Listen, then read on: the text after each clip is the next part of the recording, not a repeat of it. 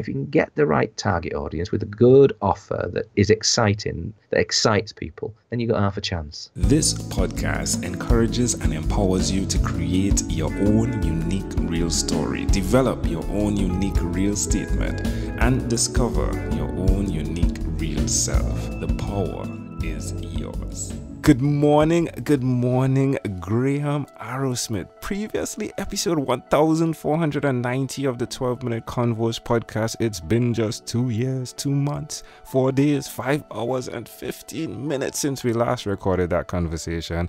That was then. This is now. Graham, how are you doing today?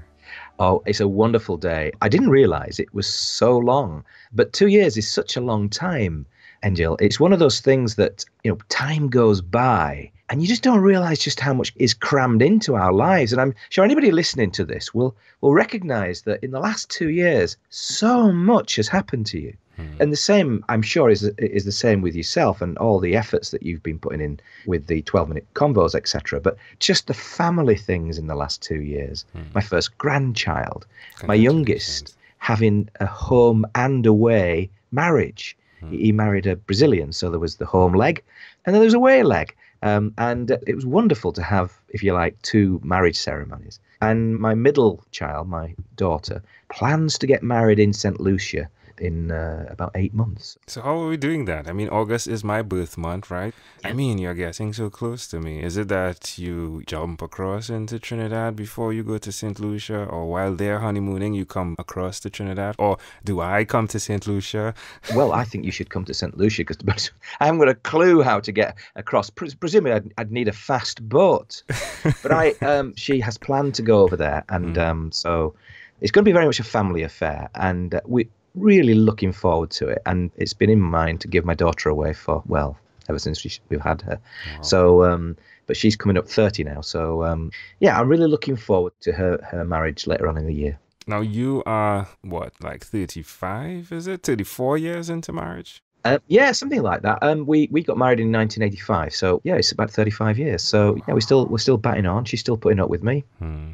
50-year-old blokes. That's where the podcast started, right? I mean, the podcast specifically, it started when you were 50, right? If I'm not mistaken. Yeah, well, the podcast, The Next 100 Days, we started just over 4 years ago. And it's still going. And we do a podcast every week. I'm very fortunate now because I've hired my first member of staff for my company, Finely Fettled. I used to manage everything myself. And, I got to the point where I was thinking, well, hold on a minute, I can give an opportunity to somebody else.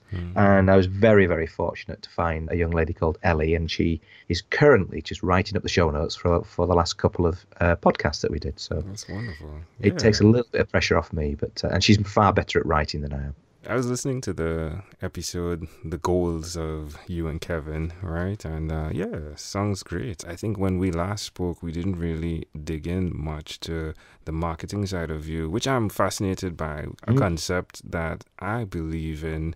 And I'm a young guy, so I don't see many people around my age talking about direct marketing. So please open that up for us, please. Well, I'm Finely Fettled.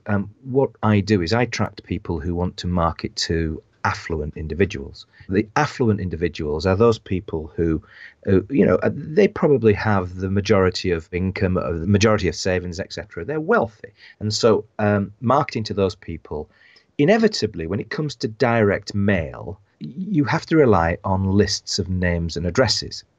And to actually get in the UK a good list of names and addresses of people who are affluent is quite a challenge.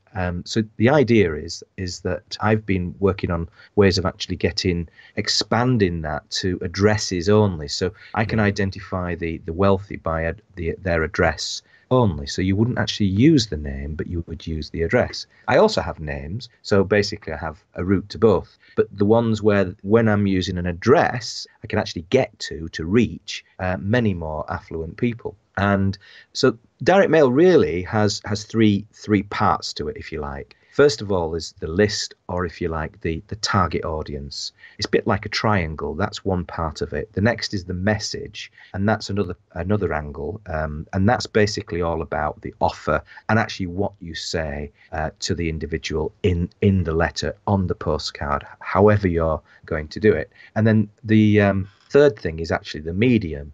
Now, the media itself is direct mail in this case, but it might be a combination of direct mail and maybe a follow-up telephone call, or a telephone call followed by direct mail, etc. So there's different ways of actually combining different media. Now, the beauty of this as a marketing proposition is it's very, very focused on outcomes. So it's not something that you're not going to put your name out there, or you're not going to try and brand something. You're very much going for recognized actions. So in other words, I'm interested in getting that brochure on the investment in, and I've got a current client who are growing fast growing trees in Germany, and they want people to invest in a hectare of, populated with these trees. So within that sort of physical space, you're looking at a roughly 5,000 trees. And what we know is these particular trees grow really rapidly, and they suck up an awful lot of carbon dioxide, which is really good for the world. But also, because they're all fairly concentrated together, they kind of grow very quickly without, and they're competing for the light, and but they grow quickly upwards. And therefore, as they're growing quickly, they're spitting out a lot of oxygen. So that's good as well. So the particular client, we're writing, first of all, we're writing with a postcard. This has got to go out. And then in a few short days after that, we'll follow that postcard up, which effectively triggers the idea. And when the letter turns up, they'll have some recognition that the actual, it's not new to them. So it's something that's, I remember that. I got something about that recently. And then the letter comes up, it's got more information in. And the call to action of both is to go to a landing page, again, that we produce. And the landing page will actually give them an opportunity of accessing some printed matter to do with the actual proposition. So we'll actually physically send them printed matter. But what's different is we're not just going to put, say, a brochure in an envelope. We're going to provide them, everybody who responds, what they call a shock and awe box. And that, if you imagine a bit like a shoebox, and we're going to provide them with things like, it's an acacia tree derived honey. Wow. So you imagine a jar of honey, an acacia tree bowl with some sweeties in for grandchildren, that kind of thing. And then the sort of paperwork and other things that might need to go in there, a DVD, like a video that we're doing with the client. So you can see it's not just a sort of a direct mail thing. Yes, it's a postcard, then it's a mailing with a brochure in there, and then there's a landing page, and then you're going to send something that somebody didn't expect, and that's that shock and awe box. And to be honest with you, they only really need one client to say yes, and it's a very successful campaign. Now, I'm hoping for an awful lot more than that, but the way in which we're structuring the campaign, I believe is going to give them the best opportunity to actually take somebody who's fairly unknown to being somebody who has, built a sense of appreciation amongst the people that we're writing to. How long does it take you to come up with these types of campaign based on the individual that you're working on? Does that kind of put things yeah.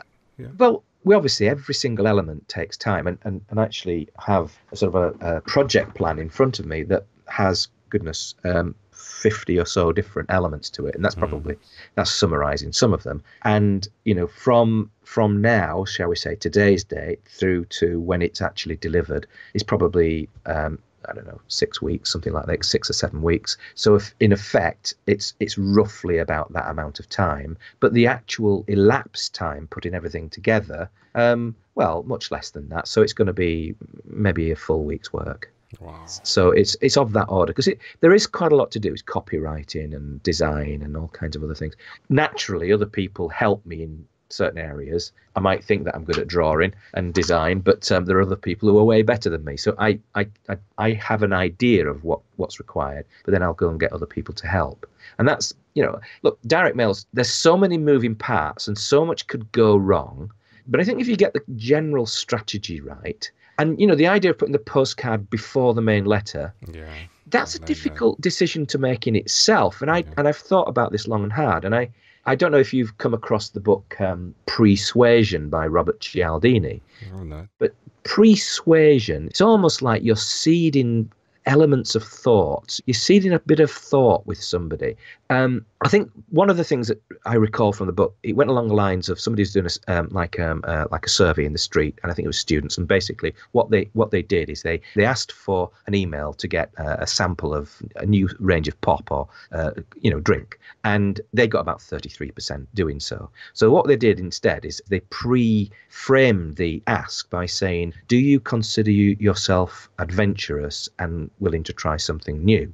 Now, can I have your email to have this sample of pop?" And instead of 33%, it went up to 75%, simply by pre-framing, if you like, the mind. So, and of course, most people think of themselves as adventurous and open-minded and so forth. So by actually sort of setting up the thing, and so in a sense, we're looking at the postcard in this campaign that I mentioned to set up the letter when it turns up as well, as a sort of a way of actually boosting its impact. That the postcard's much cheaper, of course, the letter's a bit more expensive, but the whole idea of it works together. It can equally work as a follow-up. And it was a choice. Do we do a follow-up or do we do a pre-sweding postcard? Now, I'd like to do both, but the budget, runs to so much. So that gives you an idea of the kind of campaign that we get up to. But, in the last few years, it's been a good business, and we've attracted all kinds of new clients, charities and so forth, investment companies, all kinds of different businesses. So a lot of people are interested in direct mail.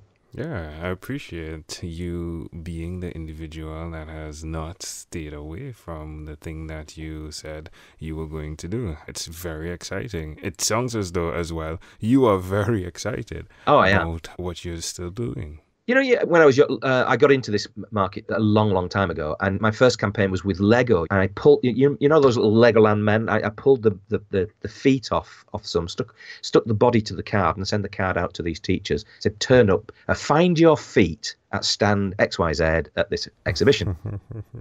Out of the, we got about a 30% turn-up rate asking for their feet. Wow. I always thought that was a bit cheap of them, really. but they turned up to the stand, and we had conversations, and it was a fantastic event. And obviously Lego at the time were really pleased with the result. But and that really it told me that, well, if you can get the right target audience with a good offer that that it is exciting, that excites people, then you got half a chance. Point on the Arrowsmith. Hey, my friend, this has been a great pleasure. Before we leave, is there anything else you'd like to share with our amazing audience? Well, I would say to you that if you have an opportunity of tuning into the Next 100 Days podcast, then please take that opportunity. And if you want to be a guest, then look us up as well, because we're always interested in talking to some fantastic people. Love it. I want to be a guest. I'm there. Yeah. Well, consider it done. Love it. Wonderful. Well, Graham, again, a great pleasure. A pleasure I treasure. Thank you for being on What is Inspired by 12-Minute Convos with Angel Jones. This podcast is produced by Pod Edits. Visit podedits.com for professional podcast publishing.